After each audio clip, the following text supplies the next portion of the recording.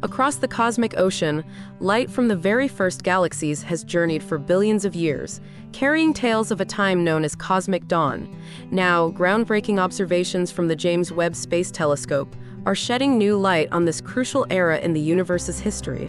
Among the countless galaxies observed, two exceptionally luminous ones have been confirmed at redshifts of approximately 14.32 and 13.90, placing them just 300 million years after the Big Bang.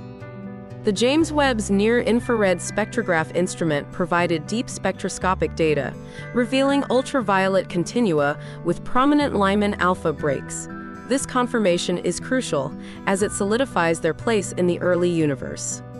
The most distant galaxy, identified as JADES-GS-z14-0, is unexpectedly luminous with a radius of 260 parsecs.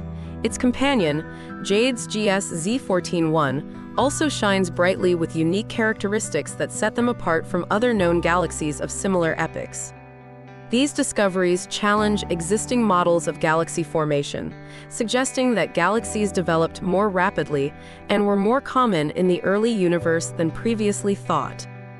The Webb telescope's advanced capabilities have allowed astronomers to peer deeper into the universe, confirming that luminous galaxies existed far earlier than we imagined.